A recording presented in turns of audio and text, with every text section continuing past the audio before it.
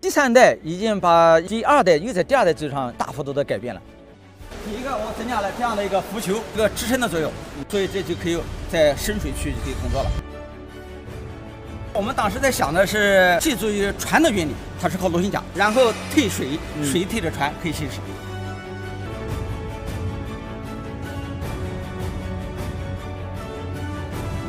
是我们还可以装那一种特殊的附装置，比方说用搅吸棒装到上面以后，里边在挖掘的时候效率低，我用搅吸棒一边搅一边吸，直接把那物理就吸掉了。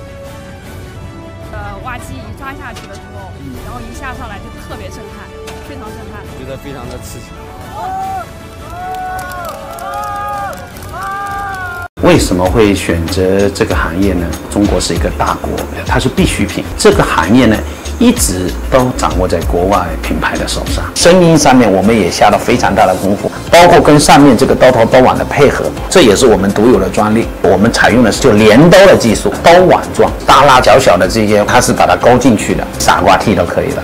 很方便，在水里面直接冲洗。况且我们这个产品是 IP7级的，放在1.5米深的地方也不会有什么问题。是真正是节能环保的锂电池，充电1小时，如果按照每天3分钟，可以使用60天。在3年，我们希望能够销售额上面能够突破10亿以上，是由中国人自己研发、发明、创造的品牌。